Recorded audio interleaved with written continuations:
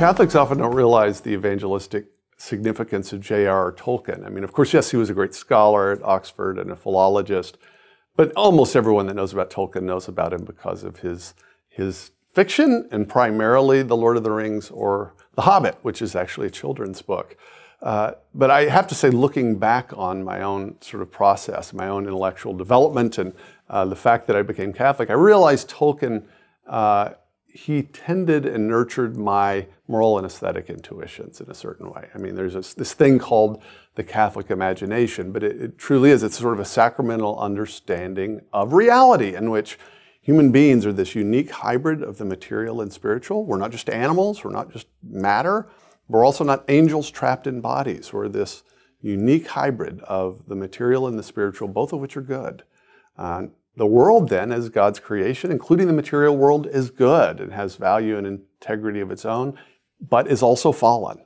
And it's very easy as a Catholic to say both of those things. It's not an either-or question, it's a both-and. And Tolkien, perhaps more than any other fiction writer, certainly in the 20th century, embedded that basic moral and theological intuition into his fiction.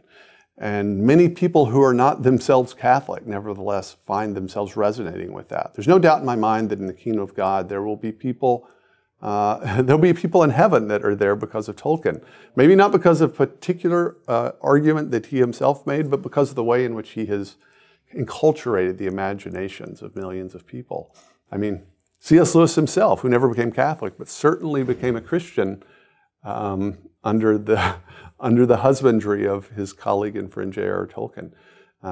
Tolkien will have many jewels in his crown, I have no doubt. I do think that Tolkien's Catholic understanding of truth and beauty and goodness is ultimately, one, played a role in his fiction, and I think also has played a role in its attraction. I mean, the fact that Tolkien can appeal to evangelicals and Catholics and agnostic hippies that are, and partaking mushrooms in California.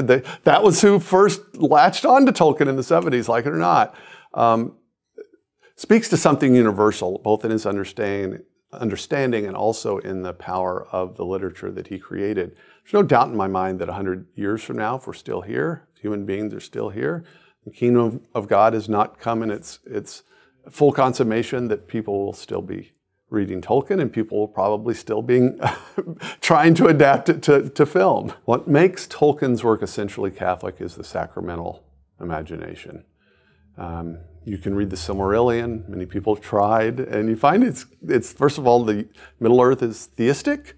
There is a creator with a name. He creates the world, and he has essentially legions of angels and mediating beings.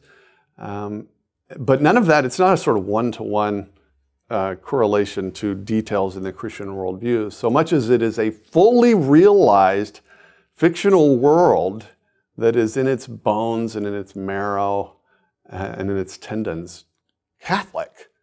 And I think well-catechized Catholics recognize that immediately. Those that are not well-catechized Catholics maybe just sense it implicitly, but I think that is the source of its power.